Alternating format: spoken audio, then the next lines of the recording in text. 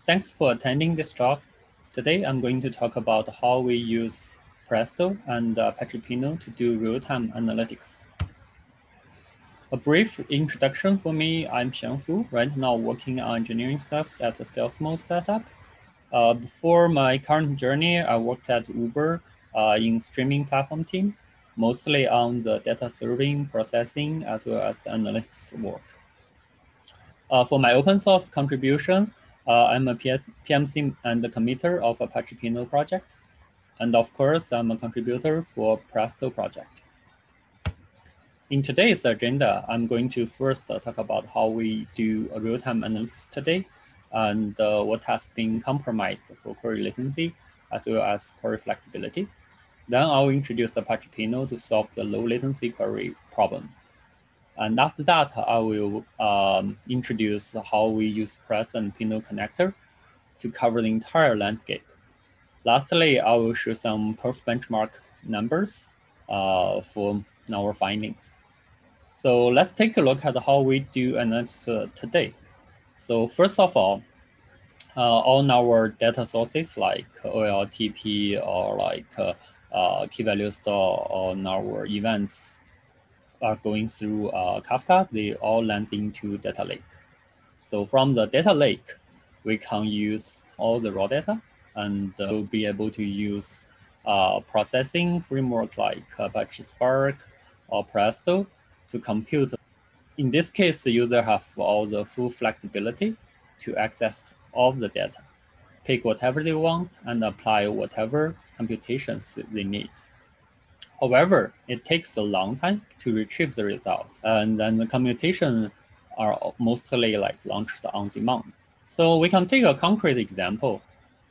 Assume that this is an e-commerce business, and we have a dimension table called the customers and a fact table called the orders.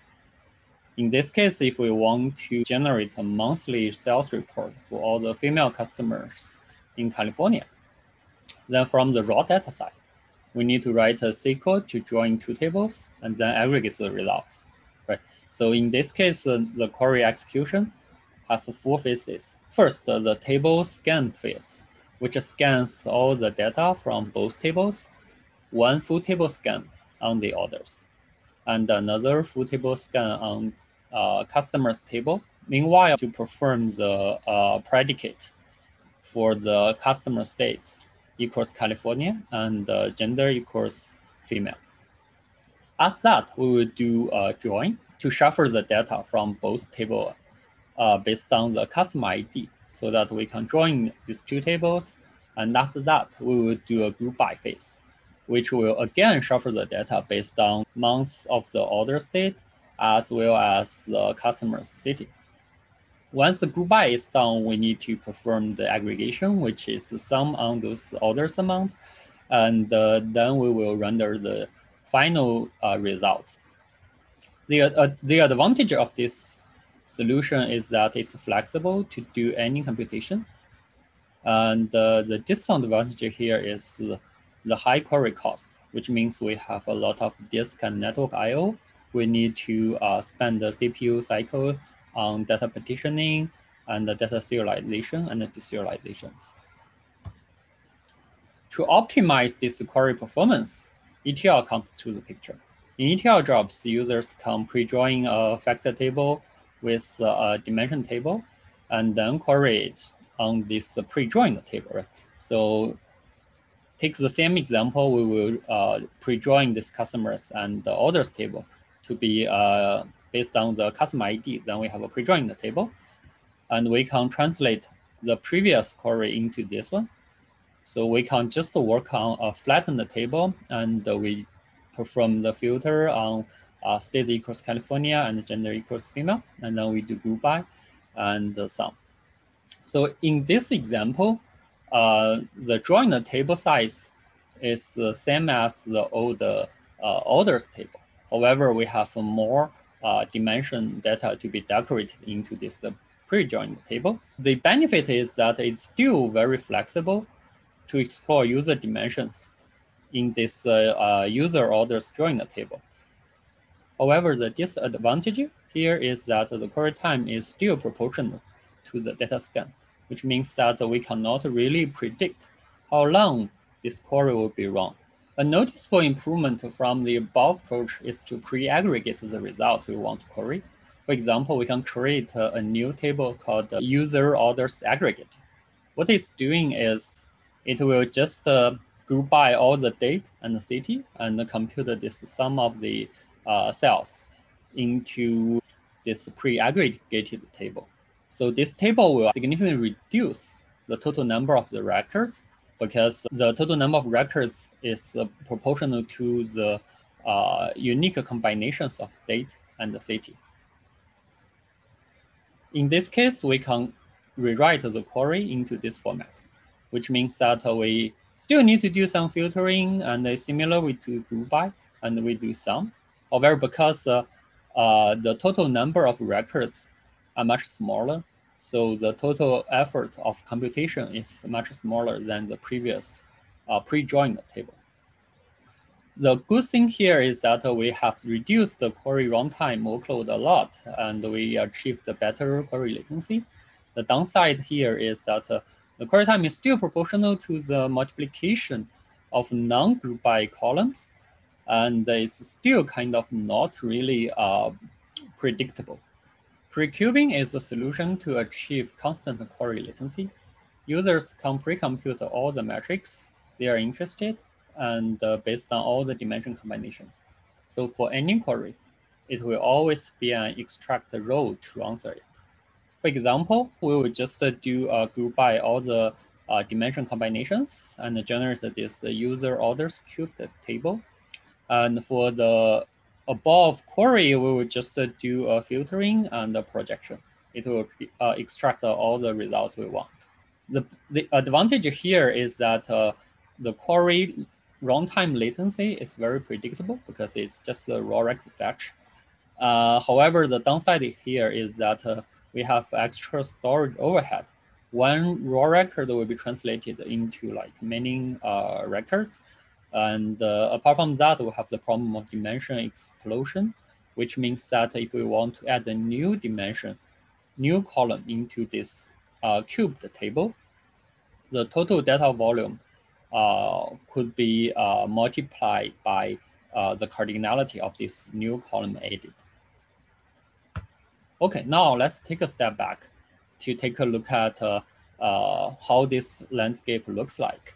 We have on the left side, we will have this fact table and the dimension table. For any kind of computations, we will have a high latency, but we have good flexibility. And of course, the query source code will definitely be low in this case. And we will have a very good solution here called Presto to solve this problem. And on the right side, if you want to achieve better latency and better source code, we need to do like pre-drawing or pre-aggregation or pre-cube of the dataset. And hence, we can use Apache Pinot, which is a good engine for all those kind of use cases. On a very high-level view of Apache Pinot, it's an OLAP data store. It's built from LinkedIn for low latency analytics majorly. So Pinot has been widely adopted in user-facing applications, business analytics, as well as anomaly detection use cases from more than 35 companies like Uber, LinkedIn, Weibo, Microsoft, Confluera. So when I say this low latency, it includes both low ingestion latency as well as low query latency. So this means Pinot can directly ingest the data from Kafka or Kinesis, and those events will be queryable immediately. Apart from Kafka, user can also batch load the data using Hadoop or Spark jobs from blob store like HDFS or S3 or Azure Data Lake. So in our production environment, Pinot handles the workload of ingesting millions of events per second and serving thousands of queries per second with millisecond level of query latency. And our largest deployment in Pinot is about 1,000 nodes with only 1 or 2 SREs to operate that. Okay, now let's try to expand this Pinot box. Pinot has 3 major components. So all the Pinot data are stored in Pinot servers. from both real-time data consumed from Kafka and batch-loaded data from like HDFS or S3. And then we have Pinot controller, which is responsible for all the cluster and the data management. For example, the data assignment or the partition assignment.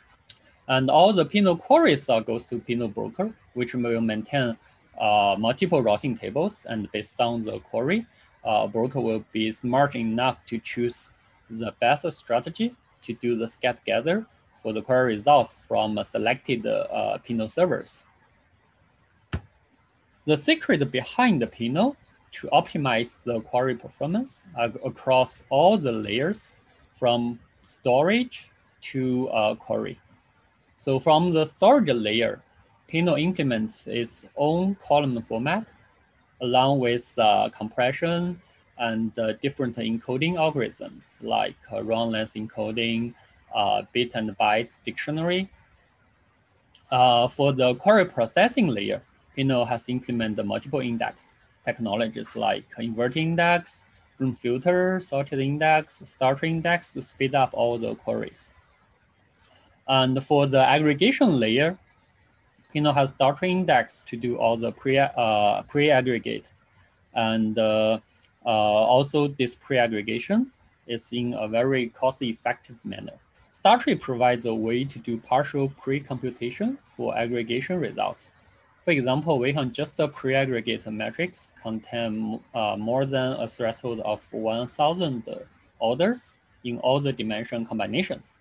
Then in the case of like we want to understand all the customers in the United States, we want to know all the female customers in Los Angeles. For all those sales stats, we will do pre-aggregation. But probably in some rural area for a particular zip code, then we won't do pre-aggregate, pre-computation for those kind of zip code.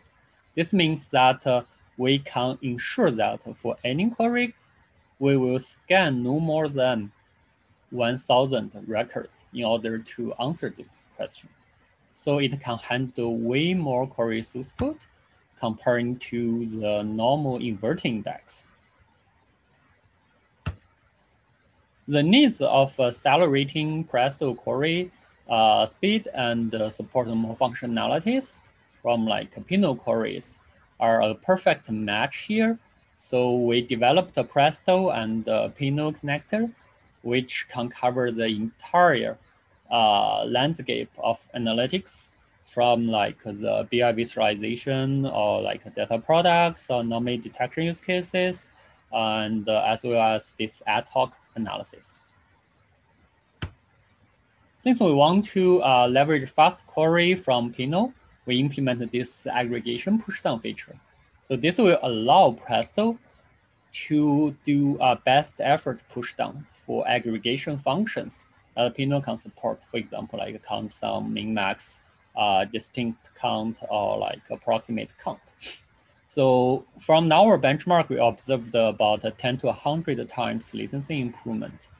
Here, I will go over how we do it as example. For example, user will send an aggregation group by query by saying select sum with some filter and the group by. So Presto coordinator takes this query, will generate a query plan, and figuring out that, oh, I can do aggregation pushdown for this query. So the Presto worker will generate a Pinot query and send it to Pinot broker. Pinot broker will figuring out, okay, this is a valid Pinot query, and it will query Pinot server, get the results. And Pinot broker will reduce the results and return it back to Presto worker as a whole. So it means that the Presto worker will just get the results of the group and the aggregated value. And the Presto worker actually gets a much smaller and computed results from Pinot. So it reduced a lot of workload from the Presto worker side. Although we want to like do the push down computation as much as possible, so there are still some certain cases that there's no way to really push down. For example, if I want to join a Pinot table with another data source, and then I will do the aggregation on some dimensions from the other tables, right?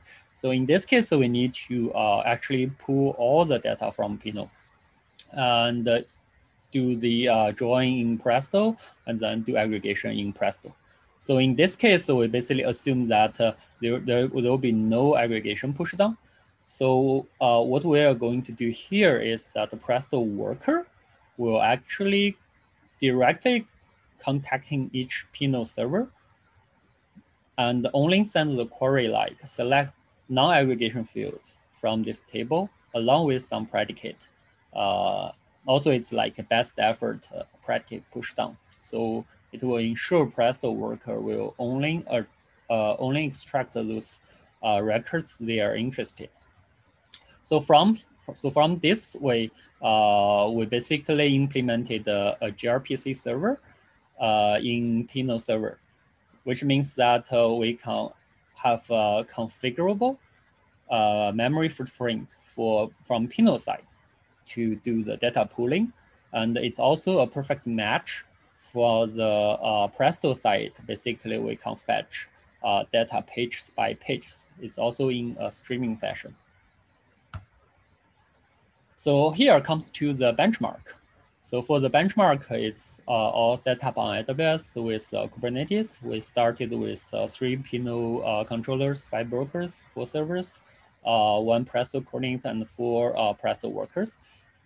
The dataset is 1 billion random generated complex website. It has some high cardinality dimension, low cardinality dimensions, and some metrics. For the queries, we are majorly testing on aggregation plus predicate and aggregation group by plus predicate.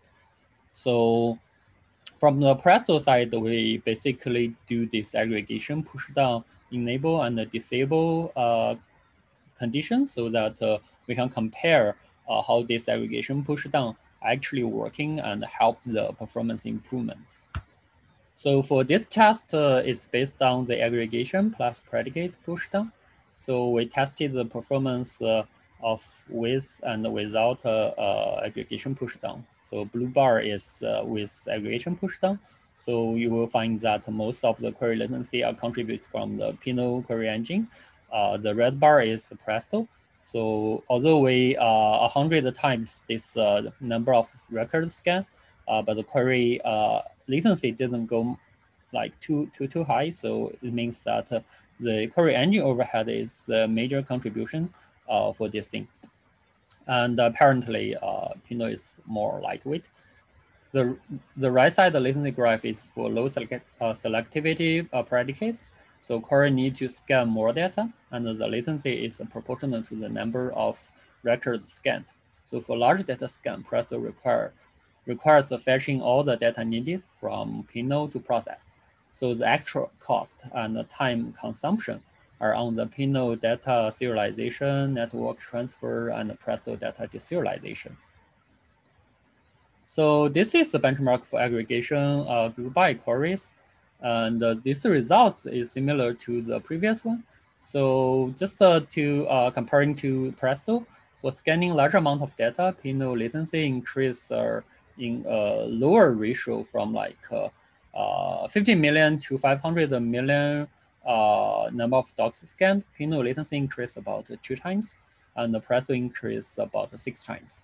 So overall, in this kind of aggregation pushdown, it opens up the gate for analytics and also fully allows our user to enjoy this real-time analytics with a flexible query capability. Okay, lastly, so first of all, thanks for attending this talk. And you can try to get started with Presto and Pinot by following this get started tutorial. And also please join Pinot Slack channel if you have any questions, or you can just subscribe to our Twitter or join our meetup for any like news update or like learning sessions. And all feedbacks and contributions are welcome. That's pretty much the talk for today. Thanks for your attending.